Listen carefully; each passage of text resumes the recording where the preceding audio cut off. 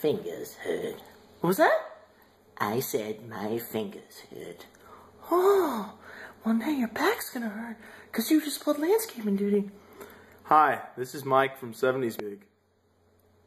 I don't know, I was trying to do like a Mark Bell thing. See ya. Anyway, so some questions. There are a lot of them. First thing, I'm not a doctor, so a lot of these questions are super specific. And yeah, a lot of things you should probably talk to your doctor about. But I'm going to address every question that I have. So the first one that I have here is from Corey. And he was asking about powerlifting rule books. Is there any good intro to powerlifting reading you would recommend to learn how meets go, weight classes, how to prep, different experience classes? Okay. Yeah, I wouldn't say... Okay, so first thing you want to do is read the rule book for the Fed you're going to be in. Second thing, you need to practice the commands for that specific Fed and make sure that you are doing your lifts. If you're going to lift out of a mono, lift with wraps. If you're going to do a bench where, and you're in a Fed where you can lift your head off the bench, you can have your feet up. You need to know all those things. Now, good intro to powerlifting reading. Not really that I found. I look at a lot of different things and I see what a lot of different people do. Other than opening light and seeing what other people have successfully done over the course of their career, I mean, not really. I mean, don't worry about making weight for your first meet. Have a good ballpark of what you're going to be. I wouldn't worry about cutting or anything. Go open light, try to PR. Another question from Dan. He's asking about programming for bench and press on the Texas Method Light Day. In particular, he's asking about figure 2.5. And Justin's protocol is a light bench and a medium press. Okay, so light bench week 1, medium press week 2. So I talked about it with Chris yesterday, and our theory is that, yes, Justin meant to say what he wrote, and the reason for that is your press is generally only going to be, I mean, if you're a really good presser, it's probably going to be, let's say, 2/3 of your bench, perhaps even more, but I mean, that'd be a solid press. That's somewhere around where AC's is. So if you were to do the same intensity for your press, you might not get enough of a stimulus on that light week. You know, you might not be pressing enough. So that's why it's like a medium press. For medium intensity, I mean, I would look at the Proleptins chart. I like to go by that for intensity. So yeah, that's also going to depend on, you know, what your current lifts are at and what your ratio for your press to your bench is. Okay, other questions. Let's see. Question from Alex regarding what to do in between heavy sets on an intense volume day. He's asking if he should walk around or do anything else, do stretches or anything. I wouldn't. Maybe on a lighter day you could do something else, but on an intensity day, I would just focus on getting the lift done. Whatever. I mean, if you get really psyched up, like AC does, like I sometimes do, like Chris does at times, you know, you might want to do that maybe 1 or 2 minutes out, depending on how long you have in between sets. Do your best to do something to kind of relax. I mean, don't get lazy, but don't, get your heart rate all jacked up 5 minutes before a set. So when you finally get to do your set, you're all tired. I wouldn't recommend that. But no, I wouldn't really. I mean, I wouldn't mobe. I wouldn't walk around too much. If you've ever seen any of us at a meet, it's sometimes difficult in between attempts to sit down, and Justin would always have to consciously come over and be like, hey, sit down, stuff like that. So it's probably best to just take it easy. Okay, I got another question from Noah. All right, so Noah fractured his manubrium. Yeah. So he's talking about right now. He's doing some dumbbell benching, dumbbell pressing. Before you do anything, I would really, you really need to talk to your doctor about whether or not you are able to start incorporating barbell pressing back into your routine. If your doctor says it's okay, then yeah, I would take it easy. I would start doing it again. But again, something you really need to talk to your doctor about. And good luck on your CPAP. All right, let's go to the questions on the Facebook page. Mike, how do you feel about small love? From Ryan. How do I feel about small love? In my opinion, it's too much volume, too high a frequency, and then the intensity is really high for how often you do it. So no, I wouldn't do it.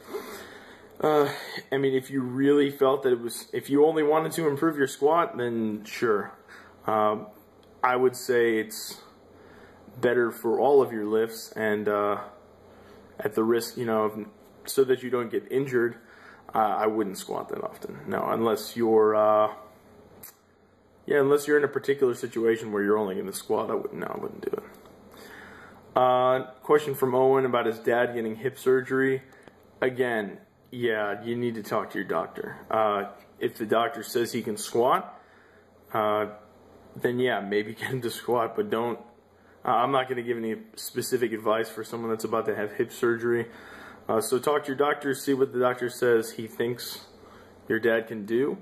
My dad has also had hip surgery, so I would say, good luck to your dad. I hope everything works out for you. Okay. Question from Harry regarding knee pain. How do I decide if I should lay off squatting or train through it? My only guess is to try to determine if it feels better or worse the same day after squatting. Okay, yeah, I would say that makes a lot of sense. So if squatting is making it worse, then you might have to reduce the frequency or the intensity of your squat. If it's that bad, go see a doctor, or don't squat and see what happens. I'm not saying don't do anything, but if squatting is the issue and your mobility is not the problem, then yeah, consider going to a doctor, considering reducing the frequency or intensity. Okay, question from Dane. This is super specific. He's telling me about his PRs on his lifts. What should I do for first, second, third attempts? Look, I don't know anything about your training. I don't know how hard those gym PRs were for you. My personal opinion is going to be contact someone like Chris. Ask him about specific programming advice. My advice to you is open light. Open with something you can for sure destroy. Second attempt, again, do something that's not that you're going to get. And then third attempt, maybe go for a 5-10 pound PR. If this is your, let's see, it doesn't say if it's your first meet, but if it's your first meet, don't worry about going crazy. Just go out there, have fun, get some experience on the platform, and go from there.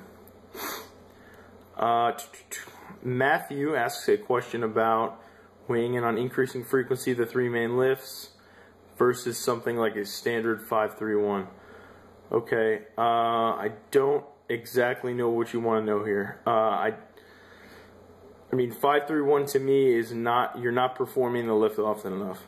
Is it going to be good for a general person that's just trying to stay in shape? Sure. If you're peaking for a powerlifting meet, I've never read 5-3-1 for powerlifting, but the standard 5-3-1 to me is not enough to get you better over the long term.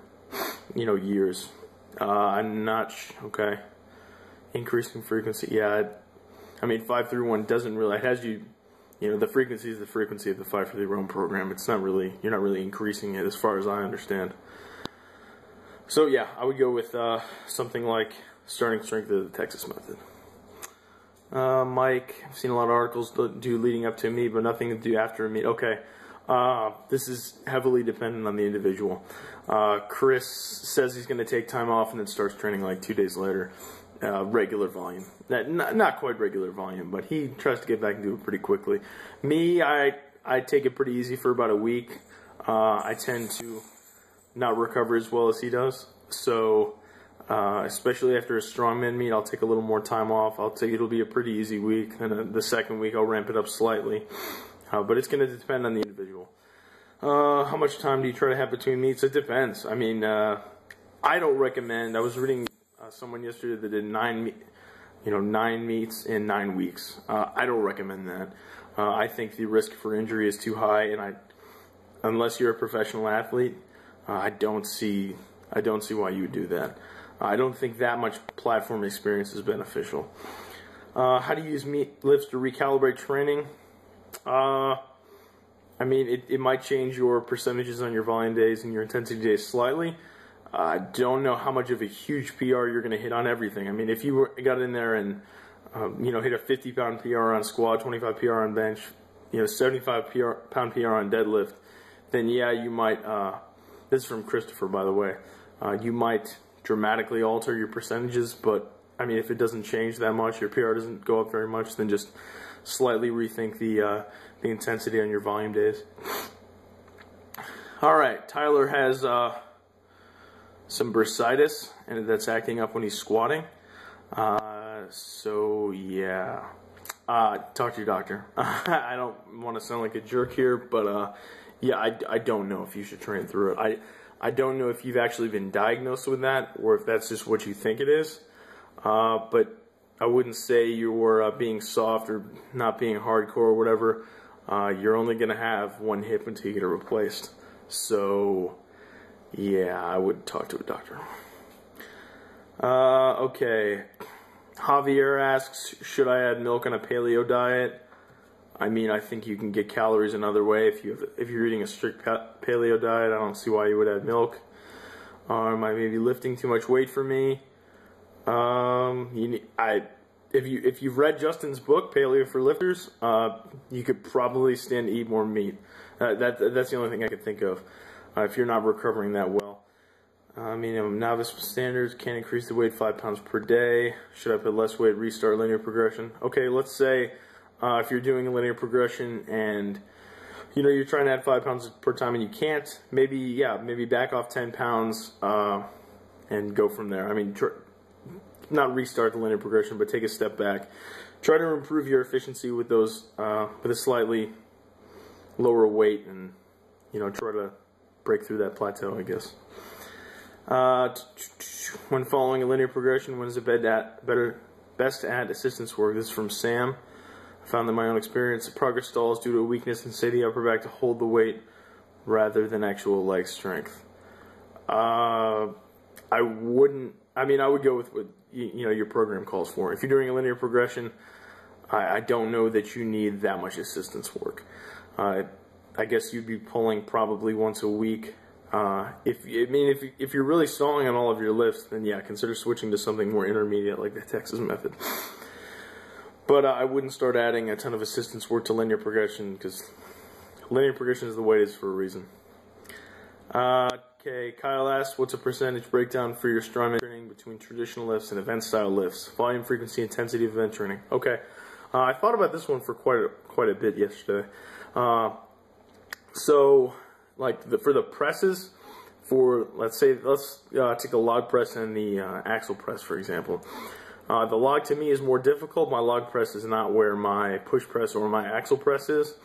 So I'd say the log press, I train it to a similar intensity and at a similar frequency, similar volume, but I'm not as able to get as much weight on the log as I am with the push press.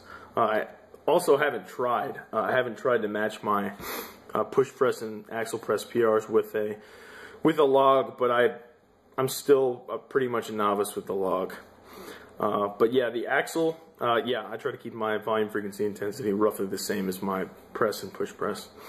There's something like the yoke. I haven't really found what's the heaviest that I can take the yoke up to yet. I'm doing it every other week for now in order to get ready for the Clydesdale games in June, but I'm taking it relatively heavy every 2 weeks. Stones, I watched a video that Clint Arden did a while ago that says you can do stones multiple times per week. I've personally, lately I've been doing stones once a week. I'm going to continue to do that for a while with lighter stones. Probably once I start using the heavier stones again, probably every second Saturday, I'll work up to a heavy set with the stone. But the stones, I think that's something you can do at the end of a squat or deadlift session on a Saturday. guess that's really it. Do your best to keep the volume, frequency, intensity very similar to your other lifts, unless you're not recovering very well. The log, if you're cleaning every single rep, that's probably going to be pretty challenging after a while. So maybe only clean it once, and go from there. Robbie asked, what was it like meeting me? Man, it was fantastic. One of the best experiences of my life. Let's see. James asked, for powerlifters, they tend to grind out very explosive, out of the hole, off the floor, out of the hole, off the floor / chest. How to address this? Lots of dynamic work, stay on the lighter end for volume day. Lots of pause squatting and benching on volume day. Crystal meth, would recommend that. Percentages for speed dynamic work for raw lifters, west side 50 to 65. Raw should be 60 to 70, maybe higher. Okay, man.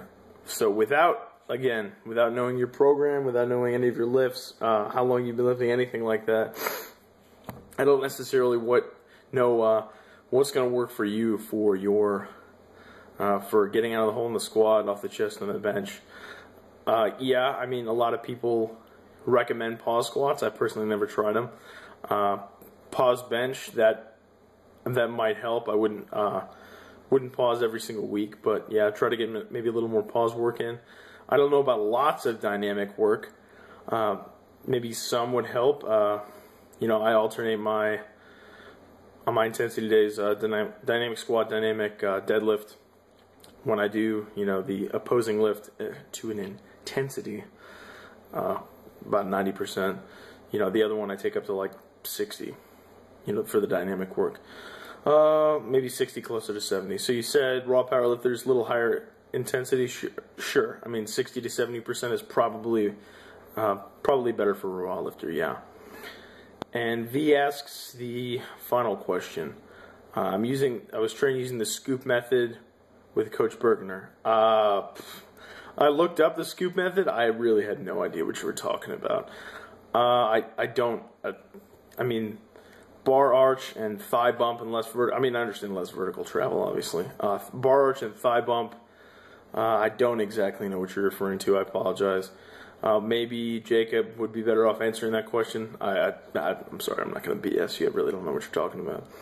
So this ended up being about 17 and a half minutes. My goal was 10. See ya, a little bit longer. But if you have more questions, please let me know. Just do me a favor in the future. If it's something really specific and I don't know anything about your training history or your current situation, then I'm not going to be able to help you as well. So please try to keep the questions as general as possible. Additionally, like I said, I'm not a doctor. If you've fractured, broken something, having surgery, I'm not really going to be able to give you advice for that. My advice is always going to be talk to a doctor. And if you don't like what the first doctor says, go to another one. See what they say. Get a second opinion. Obviously all of us want to get stronger, so the doctor that says, hey, you can get back faster by doing this, or the doctor says, why would you squat anyway? Probably don't talk to him anymore. Go with the one that says, I can get you back to where you need to be quickly. So that is it from 70's Big and Mike and my thoughts. I'm going to go mow my lawn after I make my shakes at night. So I guess I'll see you next week. Okay, see ya.